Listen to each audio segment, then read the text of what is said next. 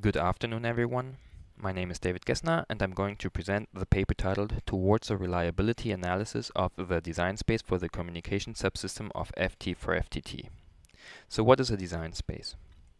When we face a new problem that should be solved by a system, that system first needs to be designed. For such a design, there are usually many possible solutions. As a simple example, consider the problem of storing some physical items. We might solve such a problem by designing a simple box to serve as a container.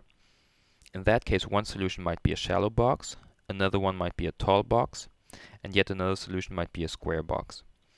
Each such potential solution is specified by the values assigned to so-called design variables. In this simple example, the design variables might be the height of the box, its width, or its thickness. Using the concept of design variables, we can represent each solution as a tuple whose elements are the values assigned to these variables.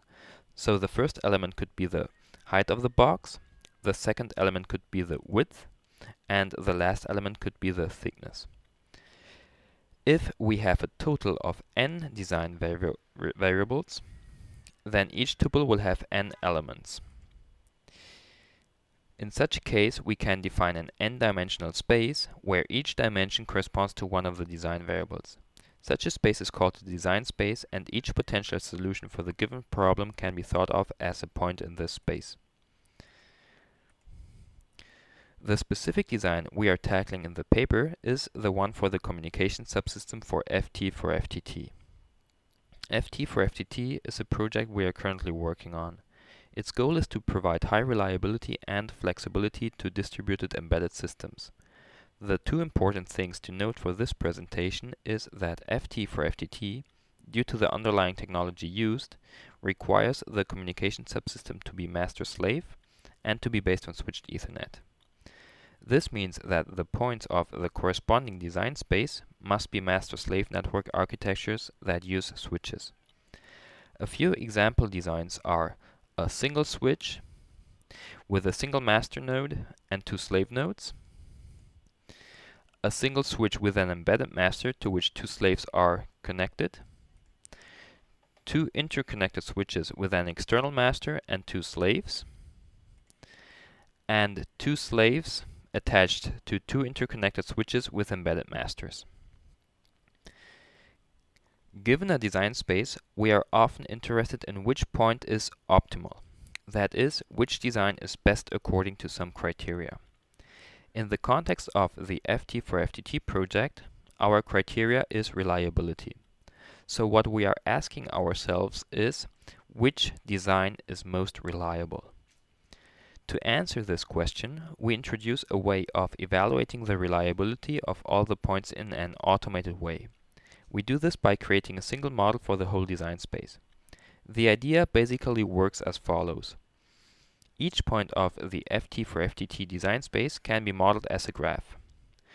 So, this design can be modeled by one graph, this one by another, this one by yet another, and so forth.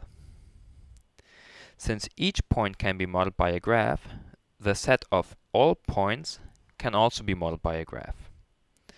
This graph captures the whole design space and is obtained as the graph union of all the graphs corresponding to design points. Given this design space union graph, we generate a single continuous time Markov chain from it. This single continuous time Markov chain is then used to obtain the reliability of each point of the design space. In this way, with our approach, given the design space, we can say for each individual point what its reliability is. And if we know the reliability of each point, we can then clearly identify the most reliable design.